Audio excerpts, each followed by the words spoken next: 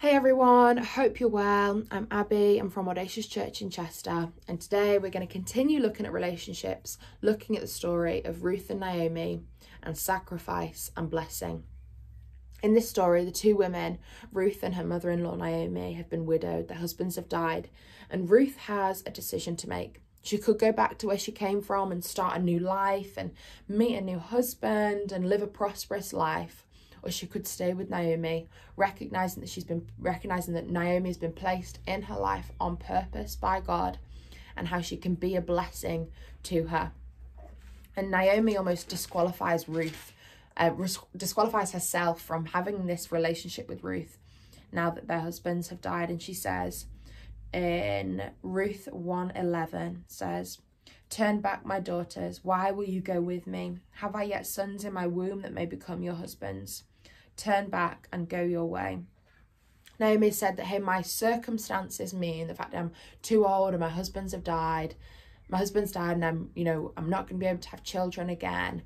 Her circumstances have meant that she can't have a relationship with Ruth.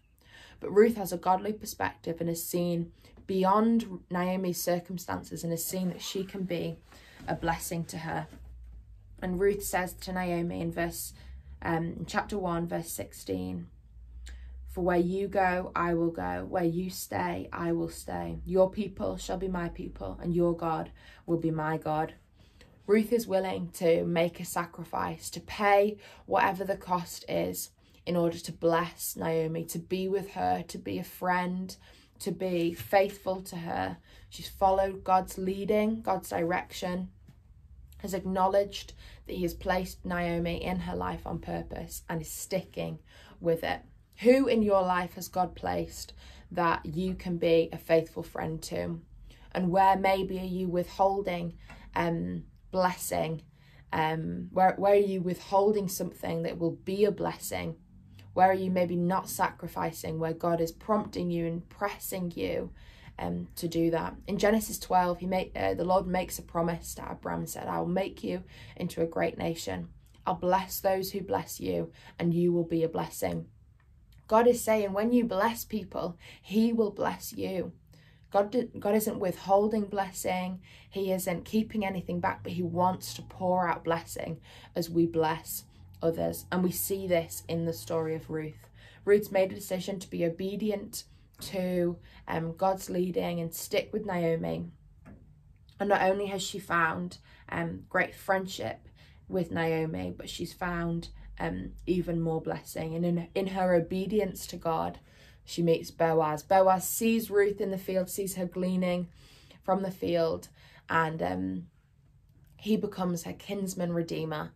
And Boaz says to Ruth, and he kind of prophesies over her life, that the Lord will repay you for what you have done, and a full reward will be given to you. The God of Israel, under whose wings you have come to take refuge. That's in Ruth chapter 2, verse 12.